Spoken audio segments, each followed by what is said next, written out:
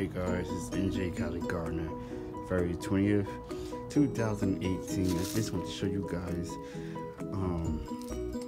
the results of our frost that we had last night through this morning. And so I wanted to show you my citrus trees first and just give you an update on how things are going. It was growing new foliage, and some of it got damaged a little bit. As you can see up in this area, turned brown, due to too much cold. So what I'm gonna do is cover it. I didn't cover this last night. And then we take you over here to my blood orange tree. And this did not get any damage because I had it covered. No damage here. And then here's the regular Washington navel, and this got a little bit of cove on the damage on the top. And I did cover this, but I think this one was a little bit too early. So it will be getting covered tonight. So stay tuned, guys. Okay guys, we're back, and I just want to show you my strawberries.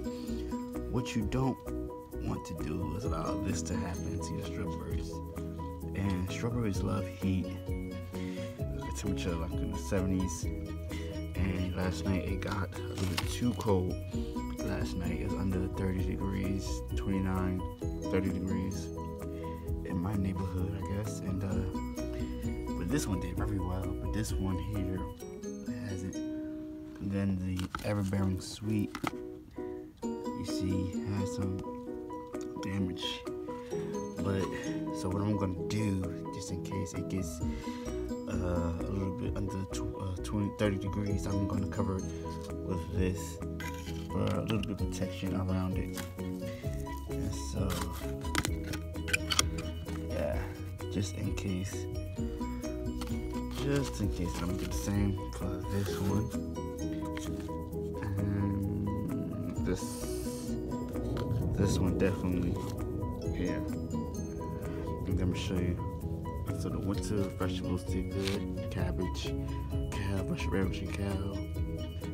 And then I have also my spinach cover, so I'm gonna do the same thing. And this was already covered about a week ago.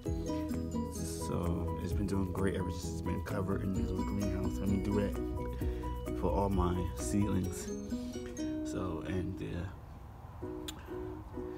collard is doing very well because it's a cold crop as well. So, and it's so weird though, because look at this. The spinach is doing very well, no damage. Let's put that here. And the beets as well. And they no covering anything on these seeds. So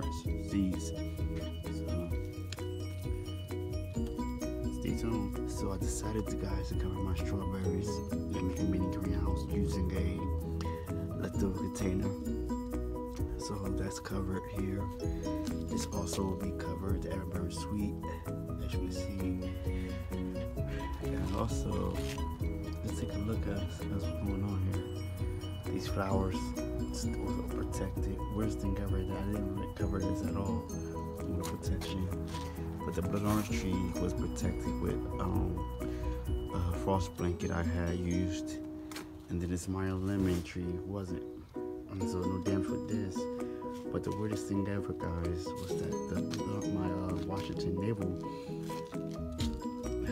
got a little bit damaged, and it was covered. And I took it off this morning. There was no damage on it, and look what happened compared to the bottom. Weirdest thing ever, guys. Stay tuned. Hey guys, I covered my strawberries as well today. My other strawberries. It's an Albine strawberry, I think it's the name of it. And so that's covered along with one of the Everbearing Sweet strawberries in the middle. And this one was damaged, so it wasn't covered. Now this was covered last night. I just did it. But guys, I will tell you something right now. The cabbage did very well. The Russian kale did very well. spinach did very well, and these was covered about a week ago, and so I gotta get more coverings for these. And the collard greens did very well. Also my beets and sea starch that want to cover, they're excellent. I'm gonna show you these guys right here. This was not covered at all,